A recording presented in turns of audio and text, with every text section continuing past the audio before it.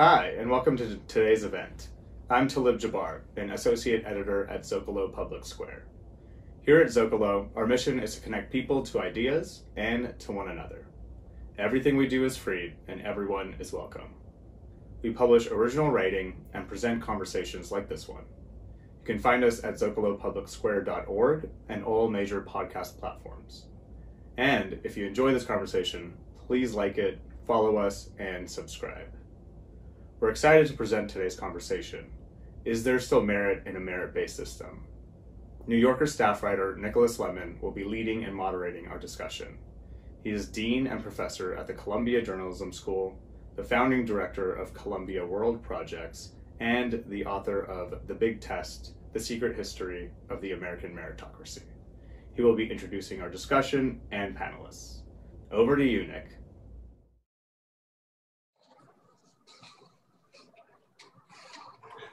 Okay, welcome everybody. My name is Nick Lemon. I'm the moderator of this discussion, which is called, Is There Any Merit in a Merit-Based System? The reason I'm serving as moderator is that I wrote a book about meritocracy more than 20 years ago, and I still write about these issues. When I was working on my book, which was mostly through the 1990s, I would tell people what I was working on, and about half the time they would have a totally blank look on their face. And I don't know if it's still that way or whether the word sort of lands, but it lands in different ways with different people, as we will bring out. So I'm going to very briefly introduce our panelists, and then we'll get right into it. The very end of the hour, not the very end, but closer to the end, we'll be taking questions from those of you who are in the audience. So please send in your questions, and then they'll get sent to me, and then I'll ask some of them in the final part of the seminar. Okay, Adrian Wooldridge is the author of the new book, The Aristocracy of Talent, How Meritocracy Made the Modern World. He's currently the political editor of The Economist, where he writes the Badgett column, analyzing British life and politics. He spoke at the very first Zócalo event in 2003. Jennifer Lee is a sociologist and Julian Clarence Levy Professor of Social Sciences at Columbia University.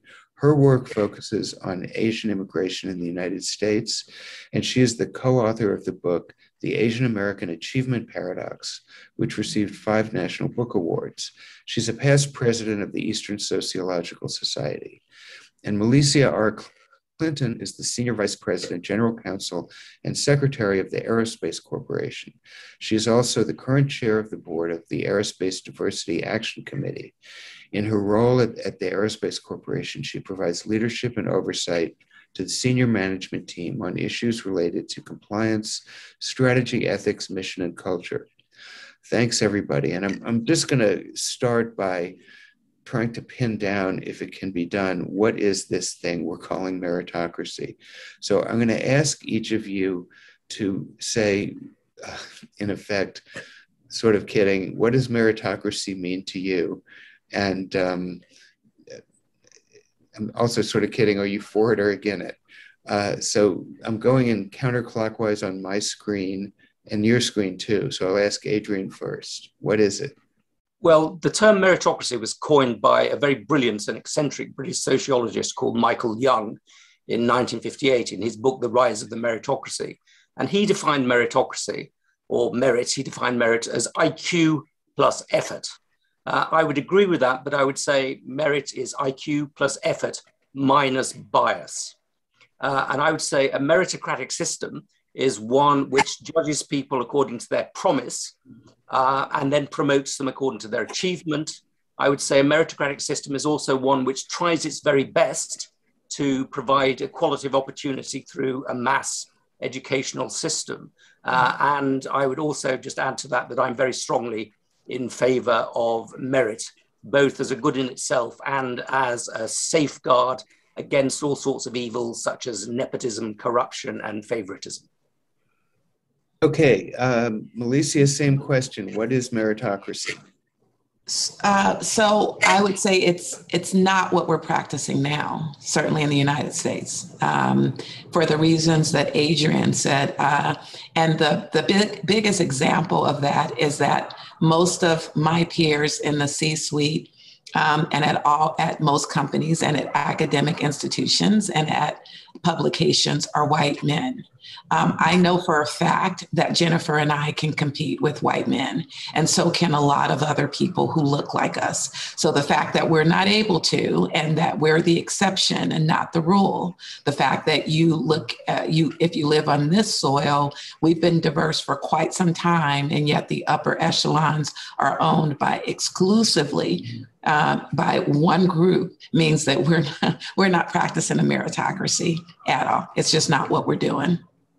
What would fix that problem? I mean, that's a big question, but just to follow up.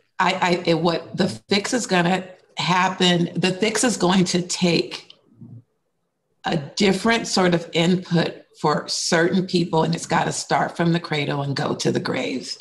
That I know, it's got to start from the cradle and go to the grave. If you really want true competition where only the best and the brightest achieve the status that we have on this call, you've got to give people a shot from the cradle, not a disadvantage, but a shot. Jennifer, what is meritocracy? Oh, I'm glad I'm third. I have to say that this is, I'm already excited about this discussion. I would say that in a meritocratic system, equality of opportunity would generate a high degree of both social stratification and social mobility, because talent, however we're defining it, unconstrained by ascriptive characteristics and social origins, would rise to the top. That is the ideal type definition of what meritocracy is. The fact that we're not seeing talent rise to the top net of social characteristics and social origins says we're not practicing the ideals by which we believe we are a meritocracy. So everybody that I'm hearing believes in meritocracy, maybe with an asterisk. So let me test you first a little bit on that, okay? So imagine, different fields of endeavor are structured in different ways. Imagine the whole world were structured in the way of being an actor, let's say. So in other words, there's this term, superstar economics. So let's say, hypothetically, you're in a field where 80% of the people are dead broke and waiting tables. 19% are sort of scraping by, and 1% are really rich. But their success is fairly achieved. Are you okay with that? Are you okay with extreme inequality if it is achieved meritocratically, or is there a place where you kind of hit your limit on that? Well, shall I say, first of all, I'm very surprised and gratified, actually, that everybody here seems to be in favor of meritocracy. Particularly given that there's a very strong movement against meritocracy, not as something that we're not achieving, but as an ideal in itself. So we have two very influential books, Markovitz's book on the meritocracy trap and the book on the tyranny of merit, which argues that meritocracy is not the sort of thing that people want. And I'm interested that we're not going down that road, those roads, or at least yet. I think there's a great line in the play Glengarry Glen Ross, which says that the winner gets a Cadillac, the person who's number 2 gets a set of steak knives, and the person who's number 3, you're fired. Right. And that is a sort of meritocracy, but I don't think that's a meritocracy that makes for a very attractive society. There's a degree to which you skew rewards to people at the very top. And I think if you have a society which gives all the rewards to the 1 or 2 winners and nothing to anybody else, that's a repugnant society in many ways. But I think there's also much more seriously, or much more profoundly, a problem with what we regard as merit. And if we have only one set of hierarchies of merit, let's say extreme academic achievement, and everything else is discounted, so your compassion, your skill at handicrafts, your ability to run things, your organizational skills are all discounted. that would be, again, not a very good way of organizing society. And I think there's one of the big problems with my own country, Britain, is that we've had a system for a long time of selection by elimination. So the people who do really well at the top get fantastic prizes, and then other people are discarded along the way. And I think it's very important to replace selection by elimination with selection by differentiation. So different sorts of talent, different sorts of ability get their appropriate rewards. So go ahead. There's a bunch of things I want to ask about this, but I want to go back to the other panelists quickly and just say, if we can stipulate that results are fairly meritocratically achieved, which I know we're not there, but if we were there, is there still a degree of inequality that would make you uncomfortable? I would say one thing. I think a couple of things that Adrian said, and also the question, Nicholas, which you raised, I think is based on this idea that we have agreed of what meritocracy is and how to measure it. And this is where I think there are problems when we think about the whole definition of meritocracy has always shifted. And Adrian's book has pointed that out, and your work has certainly pointed that out, that I think rather than thinking about meritocracy as a concrete thing that has not shifted in definition, that has not shifted to protect a certain kind of gendered or racialized or ethnicized hierarchy, this conversation, I'm not sure that question is the one I would ask. I think how I would think about meritocracy is how has it shifted over time such that we're reproducing certain kind of patterns that we're seeing today. Okay, I still think you're slightly dodging my question, but we can get back to that later. Melissa? So I feel like what you defined, Nicholas, was capitalism. You didn't say that, but I feel like that's what you defined, right? And so there are the 1%ers, there's the 20%, and then maybe there's, middle America. I think there are markers that will tell you if that system, Nicholas, are broken. And I say we have to pay attention to the markers. One of the markers is homelessness. If the meritocratic system allows millions of people to live under bridges and subsist, barely exist, it's broken. If it allows,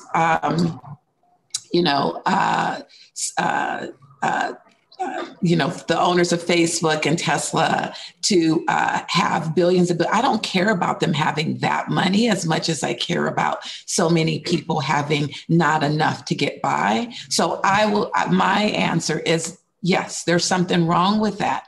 There's something wrong with it. And you can call it capitalism. And by the way, the same issues arise in communism. It's that the system is flawed. You have to account for the fact that it's broken, and it always will be. And mostly that's because I think humans are just selfish and we're prone to excess. We're okay having so much more than we need. So I would have a problem with it. Short answer.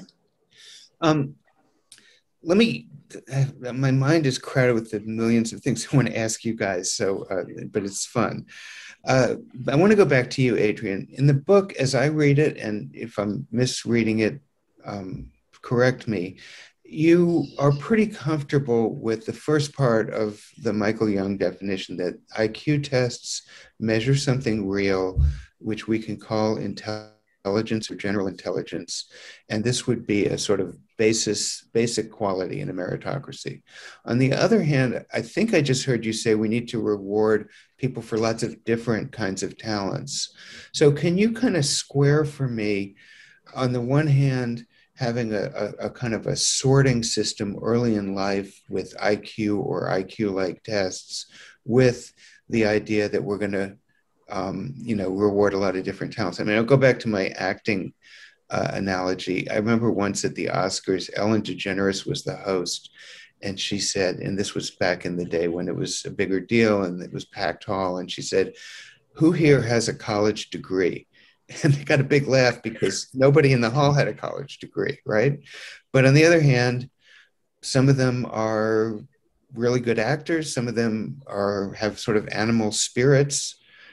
So just, are we okay with linking IQ and IQ testing to the search for talent and apportionment of opportunity in our society?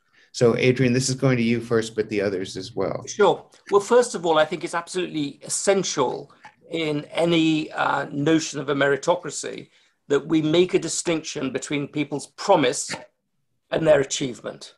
That we have to have some notion that we're looking for qualities which are not very obvious. We're looking for people's ability to learn, their ability to grow, their ability to get better.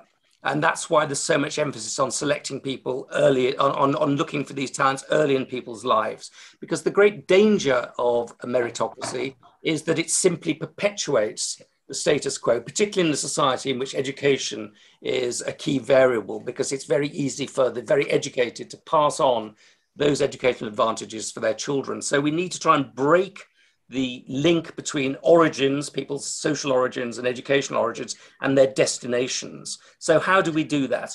We look for potential.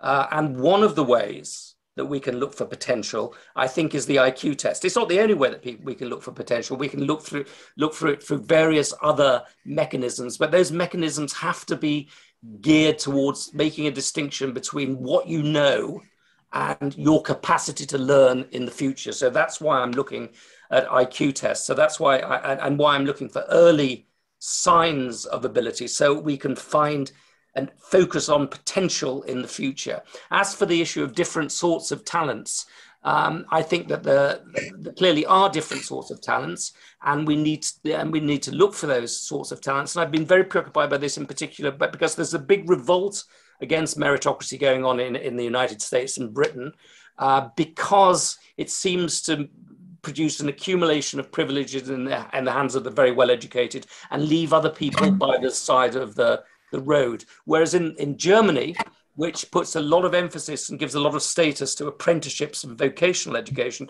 you don't have anything like that degree of social discontent. So that's why I put the emphasis on looking for different sorts of talent, particularly people's vocational abilities or abilities in vocationally oriented areas. But whatever one thinks of IQ tests, and we could easily have a very prolonged debate about this, and I know you've written a great deal about this yourself, is I think that there has to be, to have a meritocracy, a mechanism for distinguishing between potential and achievement for the young. Do either of you want to add on testing and IQ testing and its role in a meritocracy? I guess, I mean, I'm less apt to talk about IQ testing, more interested in talking about testing more generally. And so I think when we look at the history of testing, testing has typically disadvantaged Americans from poor socioeconomic backgrounds, and that tends to be conflated with class. And so, Nicholas, in your work, we see testing in the SAT and how the SAT test has really evolved to have once captured low-income students who may not have been able to been on the radar for elite universities. And now it has morphed into a different kind of test where affluent middle-class students are preparing for the test, and that the score then is not necessarily a measure of promise or talent, but is a measure of preparation.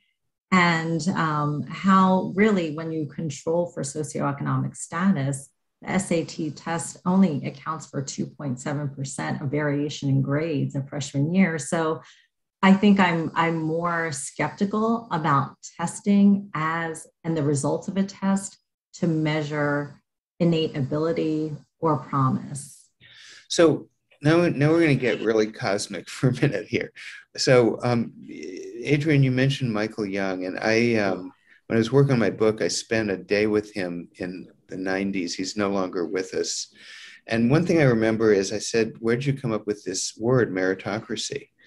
And he said, well, you know, what I realized is that aristocracy actually means the same thing as meritocracy. it's a Greek word. It means rule by the best. And the problem is everybody, by the time, we got to the 20th century and way before, understood aristocracy to mean rule by inheritors, right? So therefore he said, I had to, break the rules and combine a Latin prefix with a Greek suffix. Like television, yes. Because the word had degraded in meaning. Yep. Now, the question this raises is, in the book you talk about Plato's Republic, and in the Republic, he had children actually taken away from their parents to avoid the phenomenon, which I plead very guilty to, of parents trying to confer whatever advantage they have on their children. That's kind of human nature, I guess. So, beyond IQ tests, I mean, some of what Jennifer just said can be applied more broadly. And John Adams, you quote, say things like this too. Whatever you define as merit, if you define as merit, having blue eyes or whatever, the fortunate part of society is going to figure out how to get blue eyes into their children. So in effect, all meritocracies would degrade into aristocracies. And this is what a lot of the anti-meritocracy people today, like Markovits, are saying is happening. Sure. So I don't want to start with you, Adrian, because I started with you on the other questions, but maybe Melissa, what do you think about aristocracy? Is it a good idea? Do we live in one now? What's the difference? So much that you said there.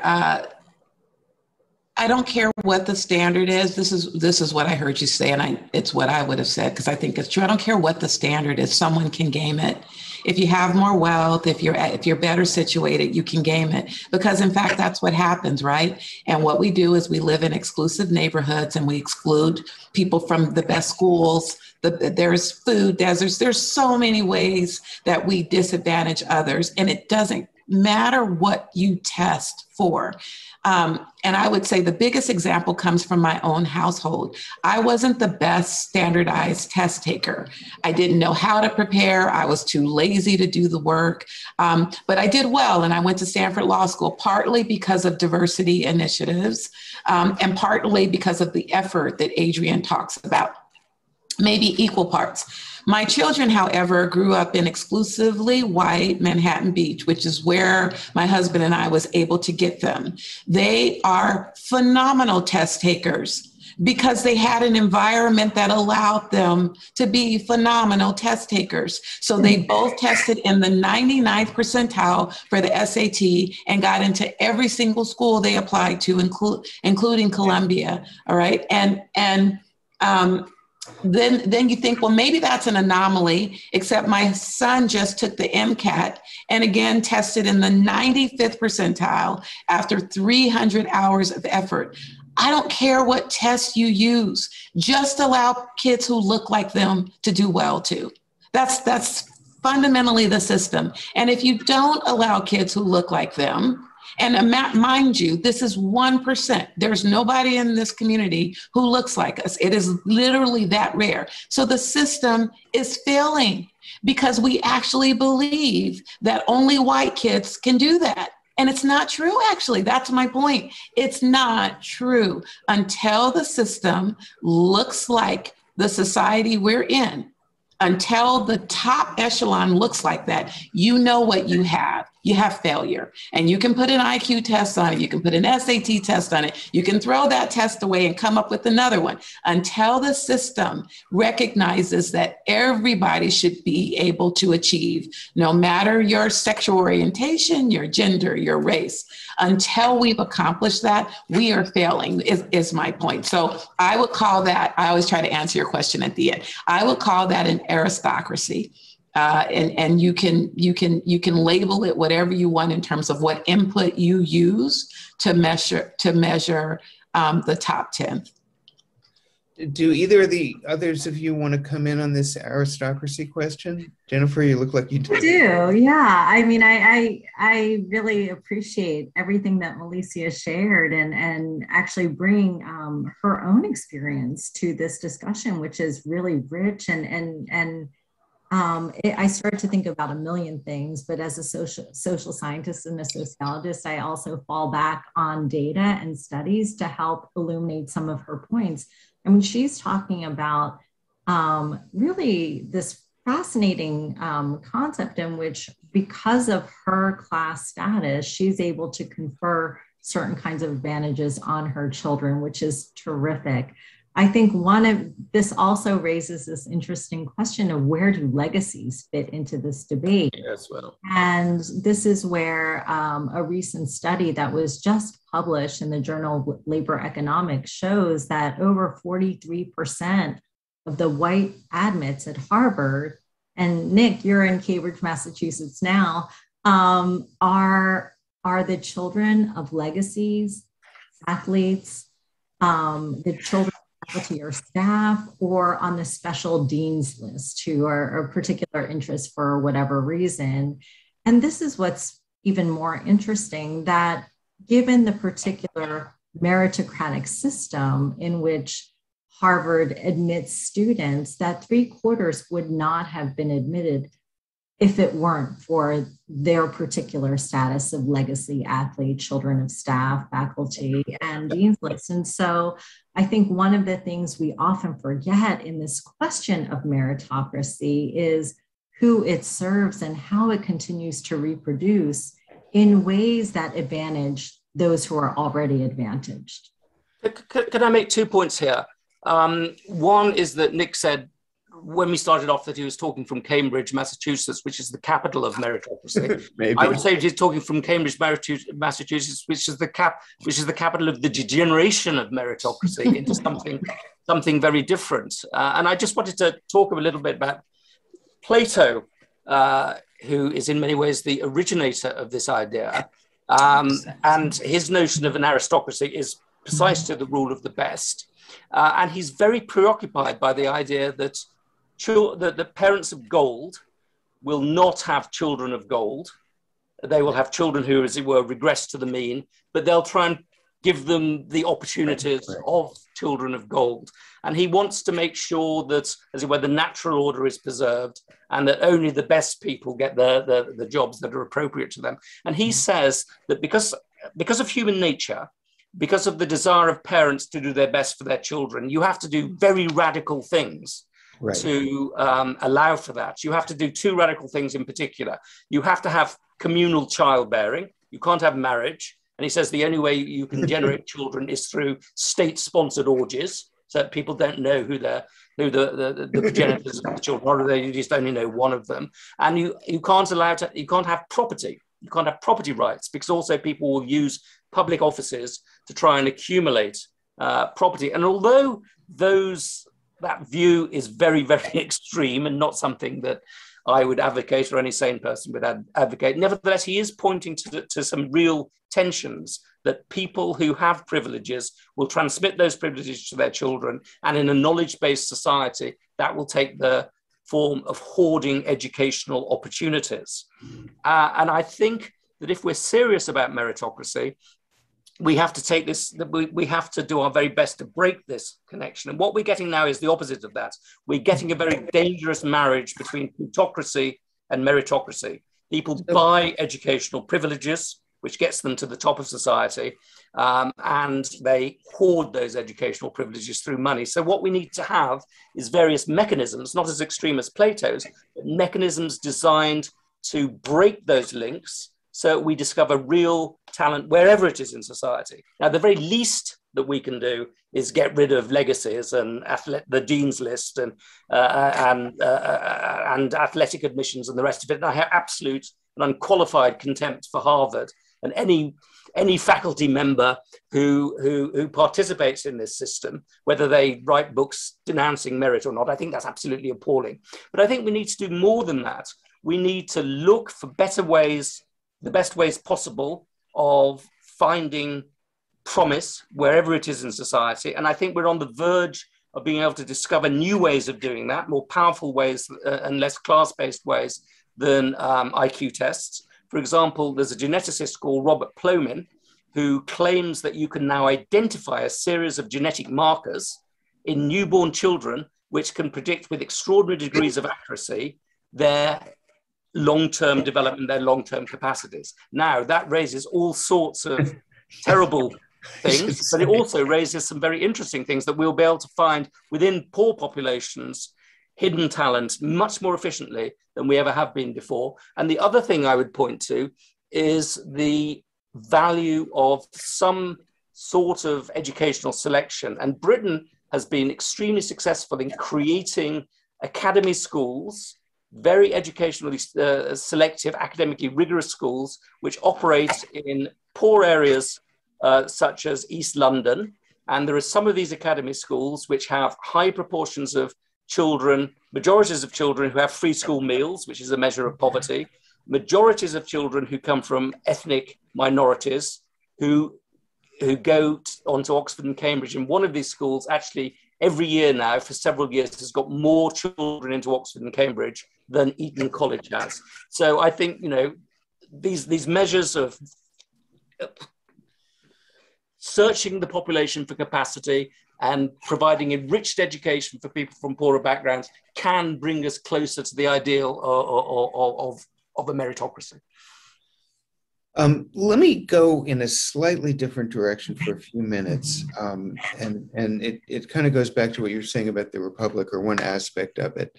As you point out in the book correctly, a lot of these earlier sort of testing systems that they weren't called meritocratic at the time they were developed because the word didn't exist, were really done to select people for civil service jobs. Yeah. This is true in the Confucian societies.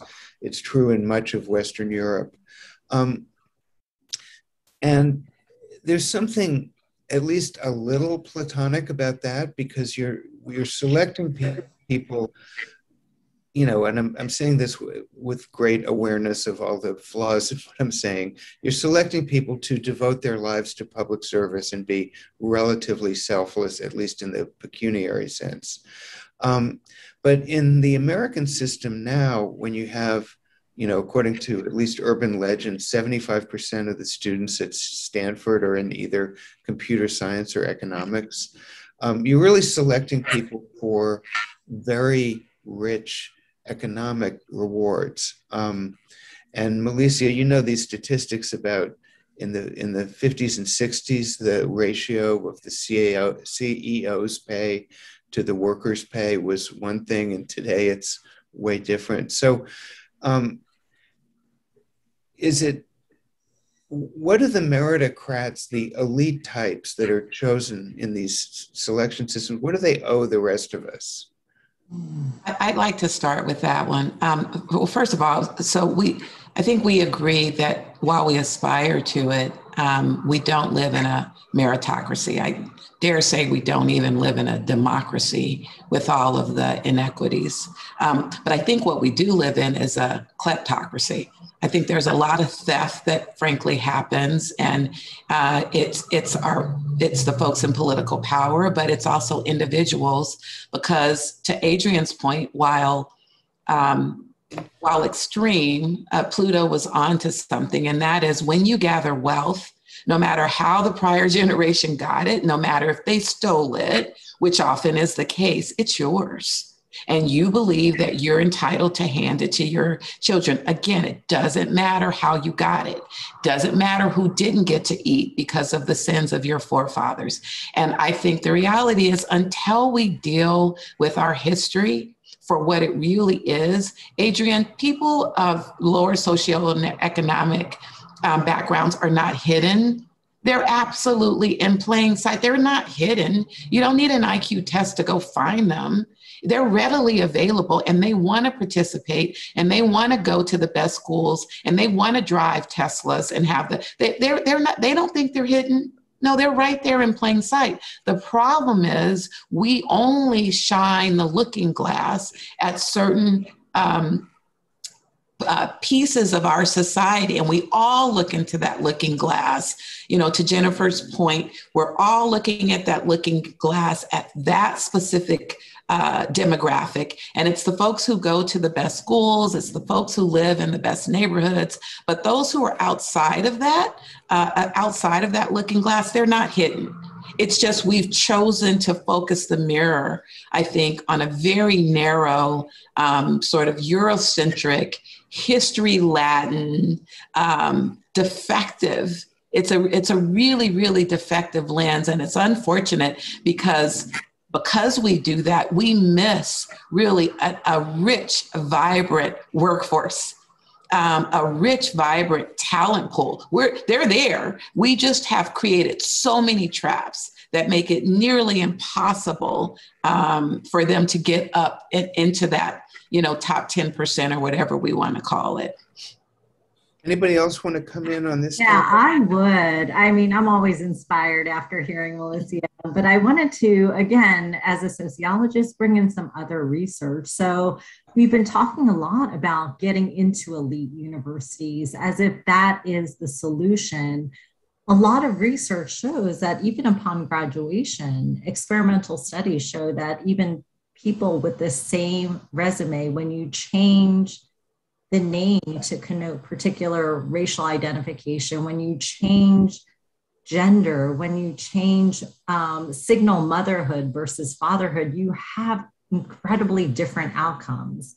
So you have women being called back to a lesser extent than men for positions, even when their resumes and grades. And in fact, high achieving women are penalized because they're high achieving and perceived as unlikable and arrogant. You have men, African-American men, graduating from elite universities who are not called back at the same rate as their white male counterparts who graduate from the same elite universities and have the same academic records. You have mothers who are penalized because of their motherhood status, while fathers are actually rewarded. So I mention this because Adrian, in his initial definition of meritocracy, said without bias. And we often think of this question of meritocracy focusing just on the domain of education. And I wanted to broaden this discussion a bit to think about, okay, even if we are able to create a system and funnel people into educational systems and into the top universities in an equitable way, that doesn't guarantee that the outcomes in the labor market will be at all equitable. And I also think about who gets promoted, who gets into the leadership positions. And this is where research also shows that Asian Americans, even though they're able to get into professional jobs, they are stalling in terms of advancement. They are not represented as executives, as managers in the C-suite. So I mention this to kind of bring a lot back together and again, signaling Adrian's initial point about meritocracy free of bias and to really broaden the debate beyond just education, thinking about the labor market where we also think we live in a meritocratic ideal. So questions are pouring in from the audience, so I want to switch to that really soon, but just one quick round on, this is too big a question to do in a quick round, but you've all pointed out in various ways flaws, that there's an appealing ideal here that we're not at in reality. If we could fix the system, what would fix it? What should we be thinking about doing? Well, I personally think that the most important thing to do at the moment, at this point in time, is to deal with the problems of opportunity hoarding and deal with the marriage of meritocracy with plutocracy. And that means, in my view, making a much more serious effort to provide enriched education to people of talent wherever they are, particularly in the very early years. And secondly, to do as much as you can to distinguish between achievement and promise and find ways of discovering promise in the system. But let me just push back a little bit on this, because as these discussions do, this gets focused on elite educational opportunity.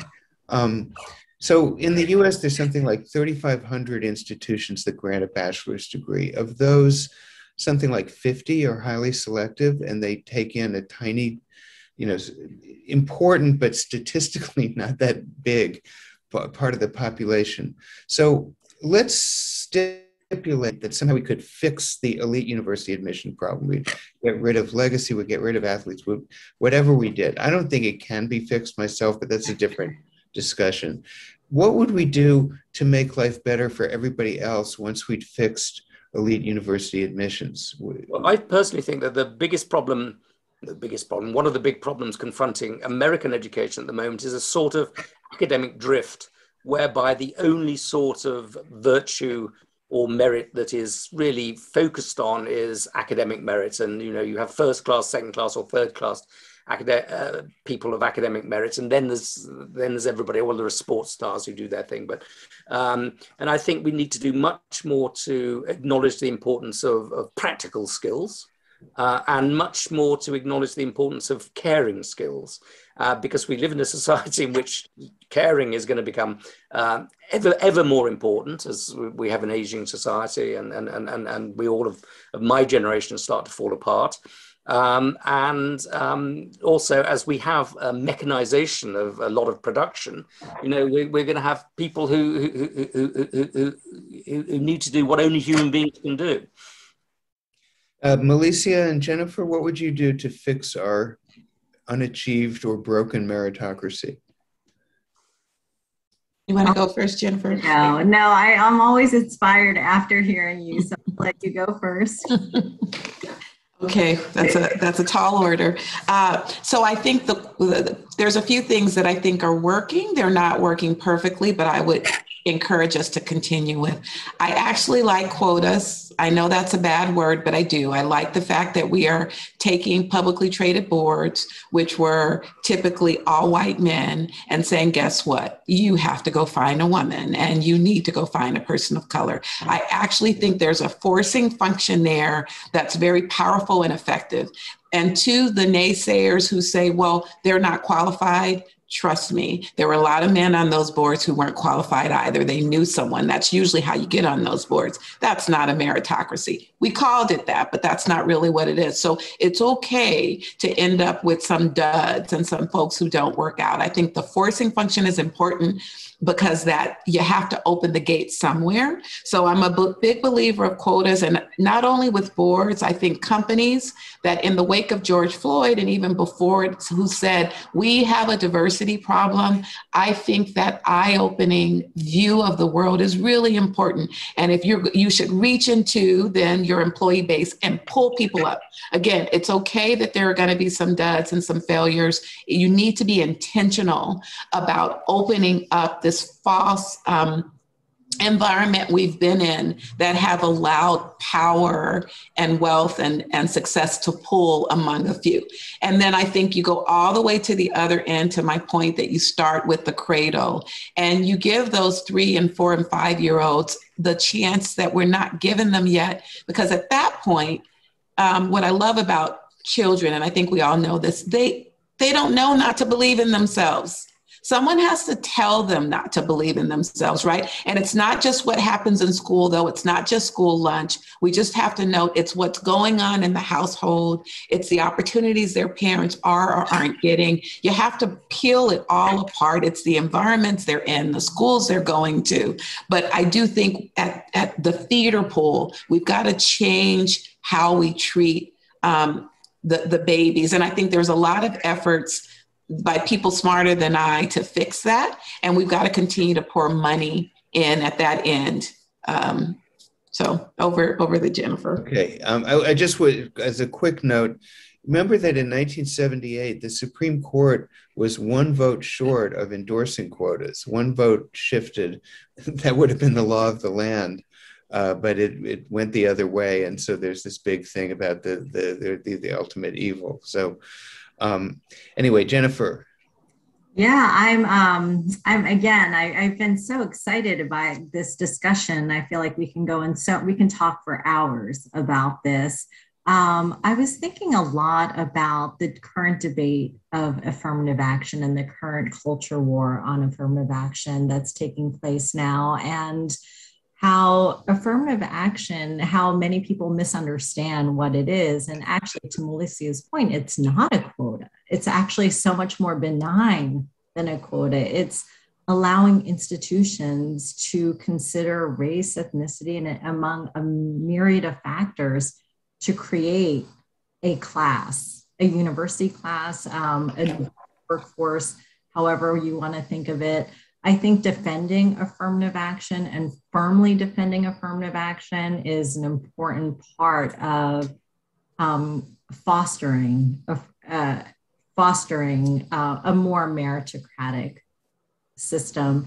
The other thing I wanted to point to was we have been talking a lot about elite universities, as Nick mentioned, and I think there's this perception that the majority of Asian Americans, for instance, are attending elite universities. But if you look at the state of California, one of the things that surprises most people is that they're not going to the top universities. Most Asian Americans, actually, the majority of them are in community colleges. Over 50% are in community colleges. A quarter in the UC system, a quarter in the Cal State system. When I think about what we can do about making equal opportunity more of a reality is thinking about investing in those community colleges and investing in colleges that actually serve the greater population, rather than thinking about the kind of debates that we're having just about elite universities. And I think about that for pipeline. I think about canceling student debt and what that would do for opportunities of students who are working class or from more disadvantaged backgrounds who haven't had the help of their parents to pay their way through college. So I think of a lot of structural ideas that would help the majority of students, regardless of social origin.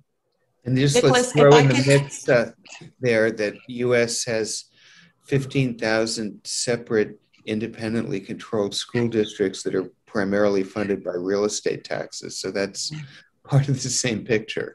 And Nicholas, if I could just add one sort of cliff note to what Jennifer said. When you talk about quotas and affirmative action, the reason why I'm comfortable with it is because affirmative action and quotas have existed in the US society for 500 years. When you declare people who look like me to be 3/5 of a person, you're giving someone else affirmative action. And so I don't have a problem with it. I think that is how we got here. That is why the system is broken and why we have misperceptions about Asian Americans and Black Americans, is because we have been practicing affirmative action and quotas for forever, just not towards the people who have been disadvantaged. So I just wanted to echo that those are not dirty phrases to me. Okay, so now I'm going to start throwing out questions from the audience.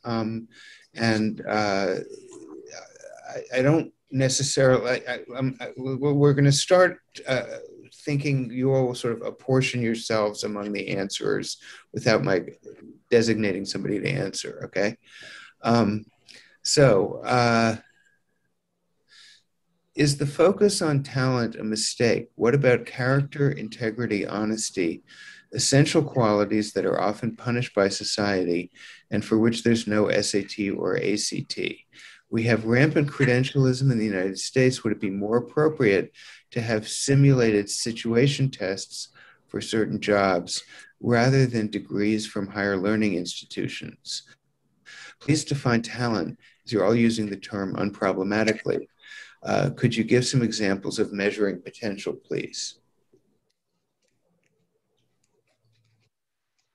Who wants Was to that go? all one question? I think I may have mixed two questions, but it was questions that are kissing cousins of each other, Okay. let's say. I'll start with the first one. Whomever said that, in my opinion, was just raised right. That's how my grandmother would have said it. If we're raising the right kind of citizens, I absolutely agree with that. My best job as a mother and my biggest accomplishment is to raise kids who are honest, with integrity, who aren't arriving at school because they cheated, right? Who know how to open doors for seniors and everyone in between. I mean, I agree that stuff matters. I don't know that it is a replacement for effort and sheer talent. But I do think that those are the complements that frankly should secure your place and frankly help with your trajectory.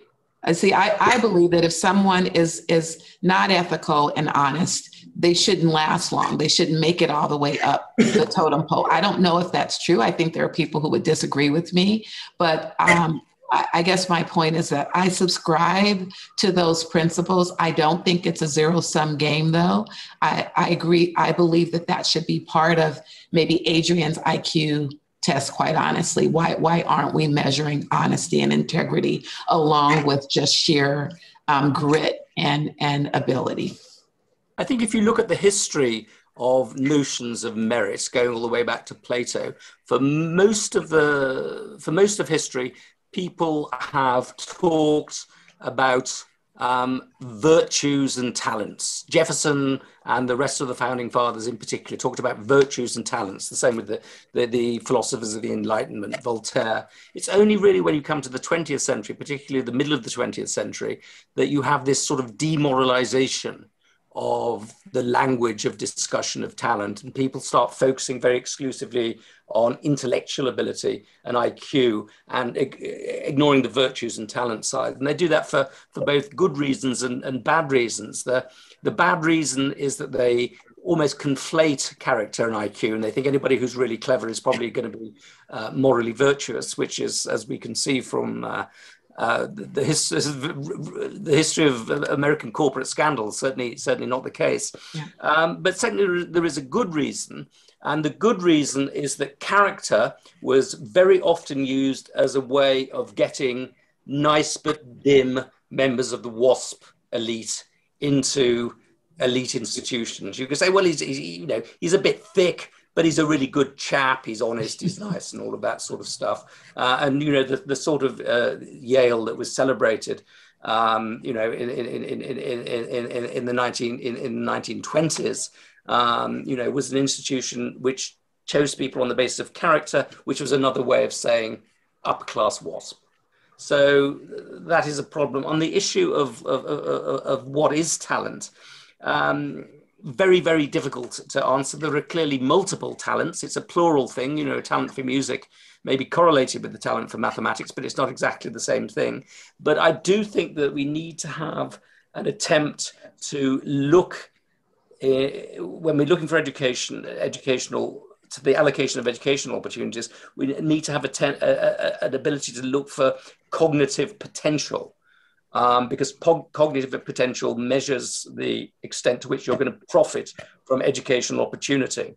And so I've talked about IQ tests are also, as I say, more fundamental ways of looking at the genetics of these things. And I think to look for promise is something that we're fundamentally bound to do if we want to make a sense of meritocracy.